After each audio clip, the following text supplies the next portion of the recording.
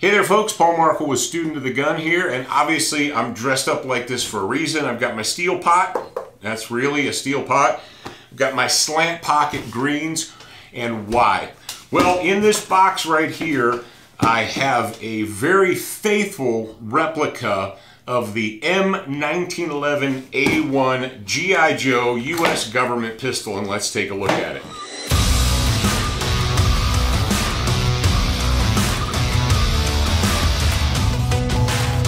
All right, this pistol right here comes from SDS Imports.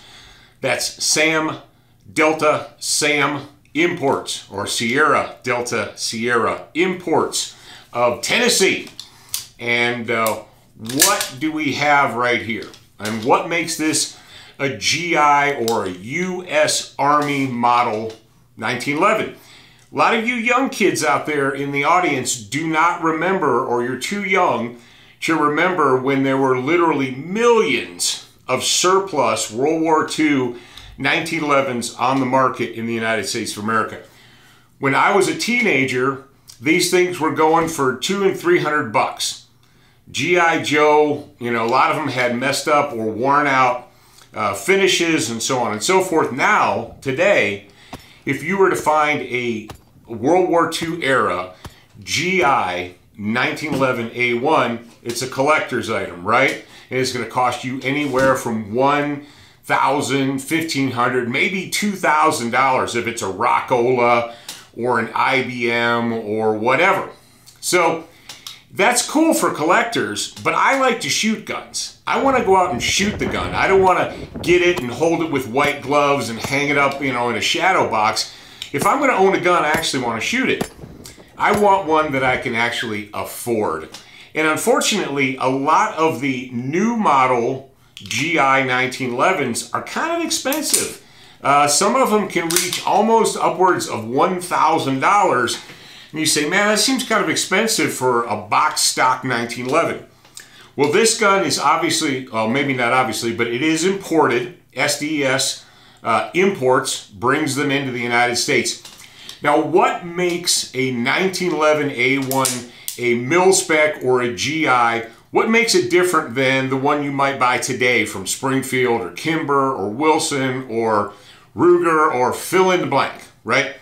What makes it different? Well, number one, the original guns had what was called, they had a grip safety, not beaver tails. These were not beaver tail. They weren't wide. They didn't have a bump on them, and they were relatively narrow. And after shooting it for a while, you'd end up with a little strawberry or a bite mark right there. It was very common to get a bite mark right here on your hand from these guns. Obviously, it's not a combat hammer. This is the typical spur hammer that you would find on your GI 1911.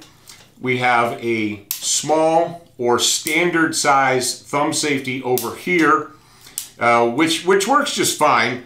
But most modern 1911s have changed and altered and modified that. Up on top, you have tiny, tiny sights that are, I guess they're technically adjustable for windage because you could bang on this thing, you know, left or right, but that's about it. That's about all you're going to get to do. And the front sight is just a little tiny bump. There's just this little tiny bump there. Also, as you will notice, the ejection port right here, it seems kind of small, doesn't it? It is not extended and flared and polished like your modern 1911s. That's one of the things that the upgrades that they did to modern 1911s is they would cut this out, polish it, and flare it so you wouldn't have to worry about that brass coming out. Because every once in a while with these, you get what was called a stovepipe, right? Which is a type 2 where a piece of empty brass gets caught, and then you've got a piece of ammo trying to go in, and you got a piece of brass caught in, and the gun is not working. Now this gun right here, it's a very well-made gun. I've got my little notes here so I don't forget anything. It has a 5-inch barrel, which is standard. This is a full-size 1911, as you expect. It has a hammer-forged steel barrel, slide, and frame. So the slide, the frame, and the barrel, they're all steel. This is not an aluminum frame, okay? That's all steel, so it's a real serious heavy gun. It comes with a 7-round magazine, and a lot of you guys are like, 7 rounds? No, Paul, you don't understand. Standard 1911 mags are 8 rounds. No, kids. Back in the olden days when I used to carry one of these, and yes, I carried one of these when I first joined the Marine Corps. For the first 2 years I was in the Corps, I carried one of these. The magazines were 7 rounds. It wasn't until, I believe, the late 80s or early 90s, I believe it was the early 90s, that they redesigned the follower so they could stick another round in there. But your GI spec mags held 7 rounds. So that's 7 plus 1 in the pipe, right? Just for authenticity, they put a lanyard loop right here. These, my curses are still hanging in the air to this day over Camp Lejeune from jamming in a magazine and putting my palm into that lanyard loop.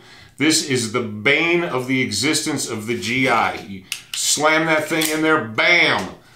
Not fun, okay? Nobody uses friggin' lanyards anymore anyway, but it's there because it's historical.